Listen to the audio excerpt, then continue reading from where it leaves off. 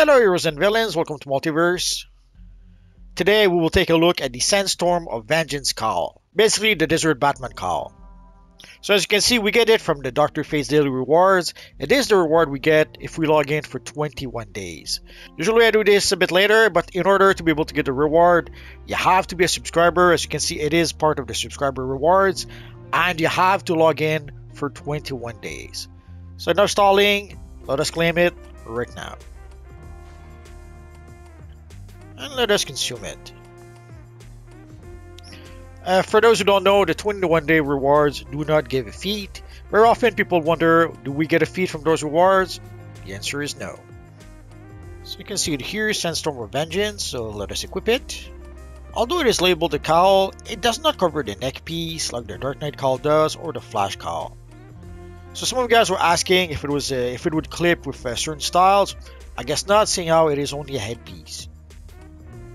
I changed the colors, that way we can see that it does support 3 colors. Although we barely see the 3rd color around the lens, but here we see it a bit better. And once you get the cowl with one of your character, then you can purchase it for your alternate characters using 50 replay badges. So let us do that. We could already make a pretty cool Desert Batman using the Overcharge face piece, or even the DC Bombshell Harley. But now we finally have an official headpiece for our Desert Batman. So again, you have to be a subscriber and you have to log in for 21 days.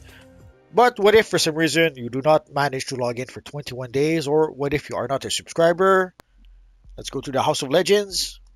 So if you do not manage to log in for 21 days, or if you are not a subscriber, it should be added to the Dr. Fate vendor in about 3 months.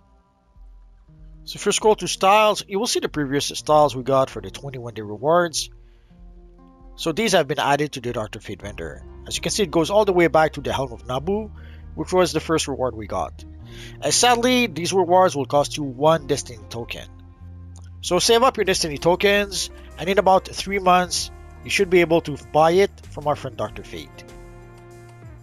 And for those who may want to take a look at what it looks like in a female character, here we are. I don't really need the color of this character, so I'm not going to spend 50 rupee badges.